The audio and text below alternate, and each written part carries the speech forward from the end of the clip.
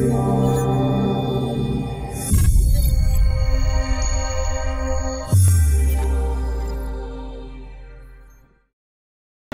everyone, welcome to the Sterling Scoop. My name is Julie Bowman, and today I'm here at the Sterling Library with Katie, the branch manager, and we're in this really cool room that's called the Makerspace. You can do so many things in here. Katie, tell us about this room and what you can do here. Sure. So our Makerspace is definitely a creative and kind of collaborative space. So we have low-tech to high-tech equipment, everything from heat presses and Ellison dies, which let you mass-produce paper products like shapes for kids and different activities, to high-tech like 3D printers and carving machine that's a CNC, so a computer-controlled drill that can carve out metals and woods and plastics, so you can make anything from fun little tiles to actual decorative items for your house. And the 3D printing is always a fun one, so we have plenty of 3D printers in this space, so everything that you could possibly need to do something fun or useful. That's really cool. So how does someone come up with a project? Do you have templates they can use, or do they have to come with their own ideas? It kind of depends on what machine you're using and what your project is. So some people come in, and especially with the 3D printers, they found something online and they just want it printed because they don't own a printer. And so we'll look at the design with them, and then we charge a nominal fee just for the cost of the material. And then we'll queue it up, we'll print it for them however they need, and then we'll let them know when it's available. They come in, they pick it up, they do whatever it is that they want to do with it. If they're using something like our Cameo cutter, which is very versatile to machine, they will either have a project in mind, or they'll just have heard about the concept and want to learn more about it, and so we'll set up a one-on-one appointment with them and let them actually explore how to use the machine and some of the different things that you can do with it. Oh wow. So what are some of the cool things that people have made that, you know, when they came and left with that you... So some of the ones that have been recent, we're actually helping one of the other branches, the Russ Library in Leesburg. They have a ukulele class coming up where they are 3D printing all of the ukuleles. No way. Yeah. So, that's really cool. So we are currently making a one of the necks for the ukulele on that machine.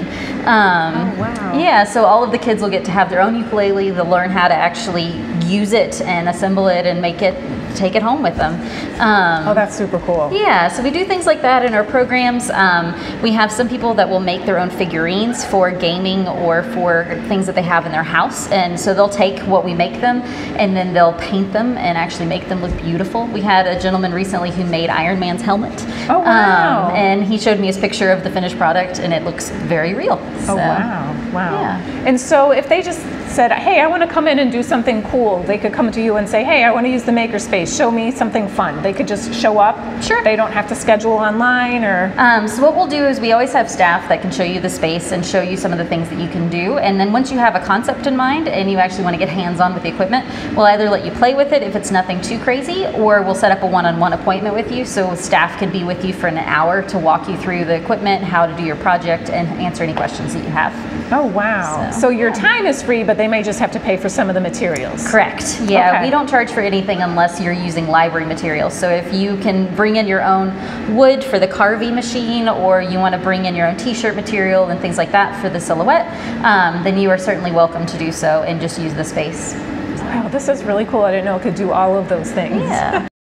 So we talked about how someone can come in on their own and just start working on a project idea that they have, but you also have classes that people can come do. We do. We offer free classes for kids through adults on everything from basic sewing to using the 3D printers, using our Cameo cutters to make your own t-shirt, or design vinyl stickers that'll go on glasses or on bags.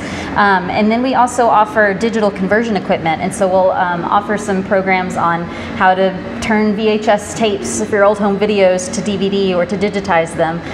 So we have all kinds of things for any interest that you may have, and everything that we do is free, and you can find it online, the library's website at library.loudoun.gov. And we'll put that on the screen for you so that you can see it, and also in the description of the video. Marvelous. So it'll be easy to access. Yes. Well, I end all of these interviews with two questions. The first being, what is your favorite thing to see, do, and eat in the Sterling area?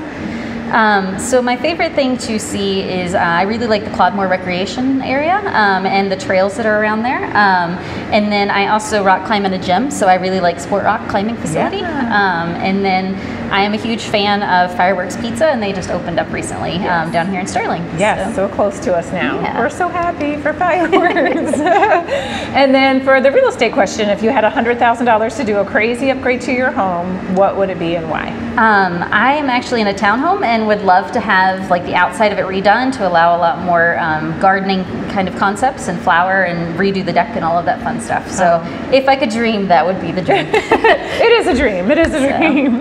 Well, thanks for watching the Sterling Scoop today. Please be sure to like, share, subscribe, and comment so you don't miss any of our future videos. Thank you to Katie for agreeing to meet with me today. Thanks for watching, and we'll see you next time. Bye.